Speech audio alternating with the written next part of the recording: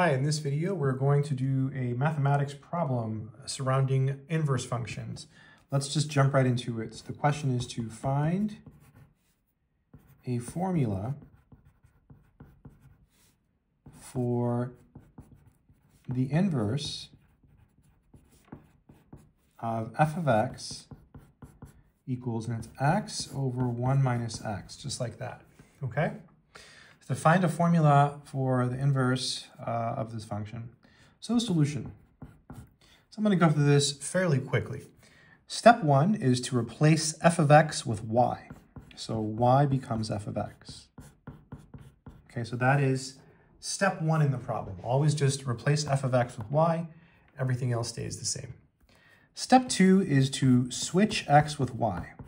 So your x's become y's and your y becomes x.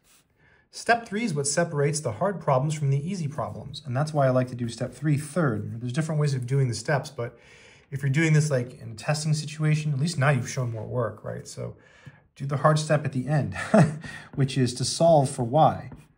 So I write it down again, and the reason I'm writing it down again is for clarity. So to solve for y, we have to eliminate this fraction. So let's multiply by 1 minus y. And we have to do that because the y's on the bottom, right? We're never going to be able to solve for it if it's down there. These cancel.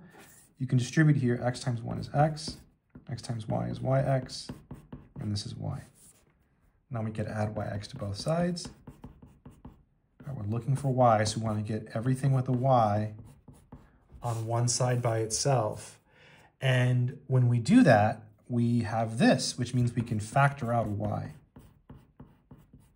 So x is equal to y times 1 plus x. Now we can divide by 1 plus x.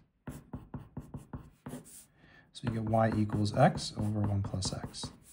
And then step four, I like to write down the inverse. So the inverse. There it is, my friends. I did that pretty quickly, but hopefully some of it made sense. I just wanted to get it done. Just knocking out some problems. Thought I would post this. Keep doing mathematics.